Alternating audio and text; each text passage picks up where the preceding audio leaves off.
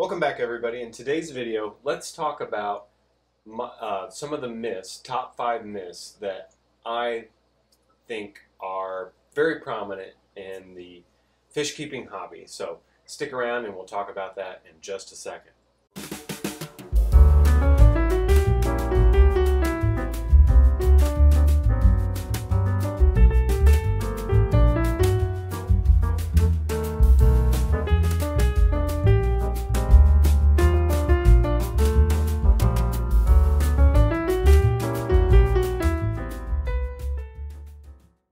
Alright folks, so we'll start out at number 5. I think one of the things that you hear a lot when you get into the fish keeping hobby and you search the internet and you talk to other people, and that is that fish only grow to the size of their tank or their environment. So say you get an Oscar, it's really cute, it has beautiful colors, you see it in the fish store and it's only a couple inches long, maybe an inch long, just a cute little thing.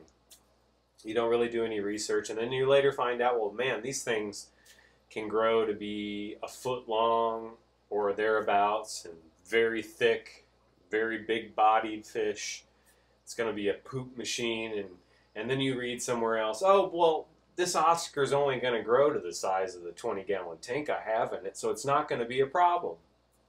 That is absolutely untrue. That Oscar is going to grow, and it's going to grow fast. Oscars grow notoriously fast, so it's probably going to get quite large within a year, and it's going to quickly outgrow that 20-gallon tank, and soon you're just going to have a massive fish and a tank that can't sustain it, and the fish can't live happily because it can't even really swim around or turn around in the tank. So this is absolutely not true. Fish do not grow to the size of the tank. Fish grow to the size they're supposed to grow, and their growth could be stunted by malnutrition or extremely poor water quality in the small tank that you're keeping them in, but it's not true that the fish is only going to grow to the size of the tank. And I'll take you here in just a moment over to my 40 breeder and show you a common pleco that I have that is quite large, and that's another fish that people often pick up. That's a sucker fish. They want something to clean the glass, whatever.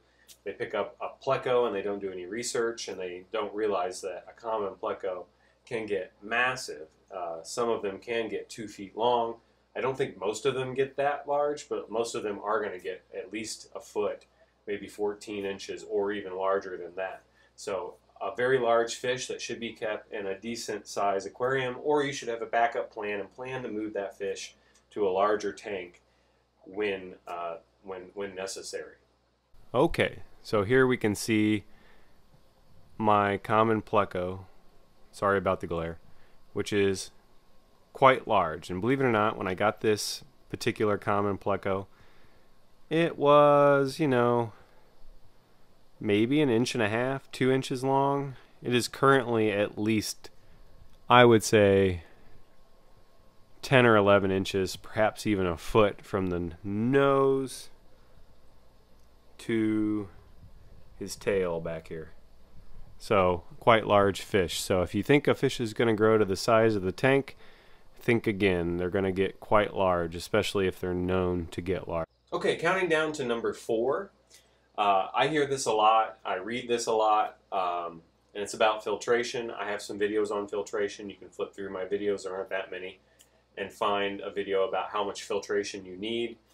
You will often hear that people want you to turn your tank over up to like 10 times per hour, which is quite a lot of turnover. So you're going to have most likely a massive filter, a canister filter, or a sump type filtration to turn your tank over 10 times per hour. And that's really a myth. You don't really need to turn your tank over 10 times per hour. You don't even really need to turn it over 5 times per hour. You just need to find a happy medium where your fish are happy, your water quality is good, and the tank in appearance is to your liking, because the fish ultimately aren't going to care if there's algae on the glass, and that isn't really a good indication of how good your environment is for the aquatic life that you're keeping in the tank. And another thing you want to keep in mind with thinking about how many times you want to turn over your tank per hour and what kind of filtration you want is what kind of fish you're keeping. Some fish aren't going to want a lot of flow in the tank, which if you're turning it over 10 times per hour, chances are it's going to have a massive flow in the tank. So that's something to keep in mind and something to think about. In these small tanks that I have along the wall here, they're all air driven with sponge filters, and it's almost impossible to know how often is your sponge filter turning over a tank. I have no idea. I really don't care to know, and it's not important in the least for me. And these bettas also don't care, and they like very little flow in the tank. So I also don't have the airflow very high on these sponge filters. So that's just a peaceful, gentle filtration for these bettas. So that is definitely a myth and one you should be careful of, and just know that you really don't need to do that. Counting down to number 3, this is something that kind of annoys me, and you do hear it a lot and see it a lot. People that don't know much about fish keeping especially believe this. People believe that you don't need a filter or a heater for bettas, and this is a myth. Can you keep a betta without a heater and a filter? Yes, you can. Will it live very long? Probably not. In actuality, what you want to do is get a heater and have a filter for your betta. Your betta is going to thank you. It's going to live longer. It's going to have better color. It's just going to be a better overall fish for you and just a healthier specimen. And so it's a win-win situation for everyone. Okay, moving on to myth number 4. Myth number 4 has to do with cleaner fish or snails. A lot of people will say, oh, I've got algae or I've got some sort of nasty buildup in my tank, and the solution that I'm going to think up is just to get a cleaner fish or some snails. So common cleaner fish include plecos. We've already discussed the common pleco. They get massive, so they're far from cleaning. They're going to be huge poop machines. They're going to contribute to the waste in your tanks significantly, especially as they grow large. So that's not really a solution. Bristlenose plecos stay much smaller, but again, even though they're smaller, they are also poop machines, and in my experience, they don't tend to eat that much algae, especially if you're feeding good foods that they like to eat, or you're giving them vegetables which they like to eat, like green beans, French cut green beans, cucumbers, whatever. They're going to prefer to eat those things that you're feeding and not the algae on the glass, especially some of the more troublesome algae like blackbeard algae. I don't see them touch that hardly at all. So the idea that they're going to clean your tank is probably a little far-fetched unless you're starving them. And of course we don't want to starve them because we want them to be healthy fish. So that's going to involve feeding them high-quality foods.